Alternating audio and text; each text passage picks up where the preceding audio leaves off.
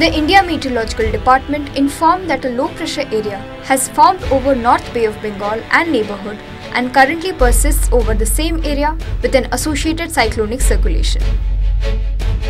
The low pressure is likely to become well marked over North Bay of Bengal and adjoining Bangladesh in the next 24 hours. Under the influence of the low pressure, squally weather with surface wind speed reaching up to 40 to 50 km per hour is very likely to prevail over Northeast Bay of Bengal today. Between July 28th and July 30th, similar conditions are likely to prevail over North Bay of Bengal and neighbourhood and Odisha coast. Fishermen in the area have therefore been advised to refrain from venturing into the deep sea during this period. Meanwhile, for the next 24 hours, light to moderate rain or thunder showers are very likely to occur at most places over the districts of North Odisha and at many places over the districts of South Odisha. The IMD has issued a yellow warning for expected heavy rainfall at one or two places over several districts. Bureau Report, OTV News.